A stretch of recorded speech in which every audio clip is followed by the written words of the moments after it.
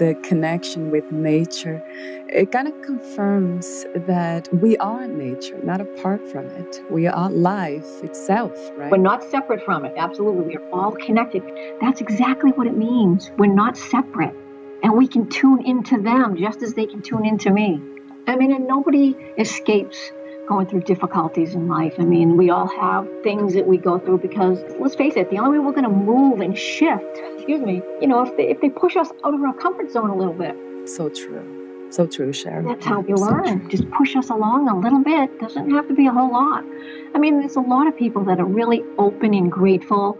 So when something does come along, they will generally jump on board, and then they may struggle with it for a short period of time, but they'll get through it. Other people struggle with things longer because they don't have that ability to get out of that three-dimensional thinking. Right. Or they might be pushing away, right? The feeling. Right. Or they're in fear, or they're in that blame game. It's their fault. It's my parents' fault. It's my sister's fault. It's somebody's fault. It's never their fault. What motivates you to be a good person, to do good in the world, trying to help people? Well, I have to say that more than anything else, two things, I guess. The animal kingdom really inspires me.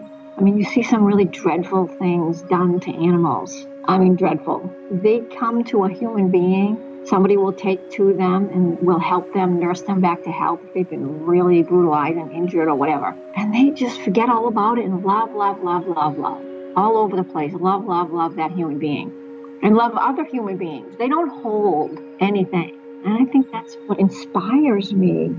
I love to see that. And it's for that reason, I think, that I use the gentle demeanor, the soft, I don't want to say lecture, but soft conversation with someone to help them come around on their own terms lightly, so they're not frightened. I have to say, I think animals are the thing for me. When you think about it, dolphins, whales, they will go to the death. Some species of whales, dolphins for sure.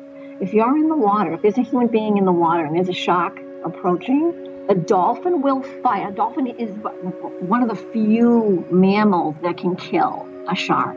It will kill the shark in protecting the human being. It will fight to the death. So I don't know. Cats and dogs is the same way. They can tell when someone's energy is sad or nasty. So I've always been kind of an observer of people, of animals, since I was a little kid, how people react to people, how they act with people, with each other. So I think, what inspires me most is a gentle approach that animals have with human beings.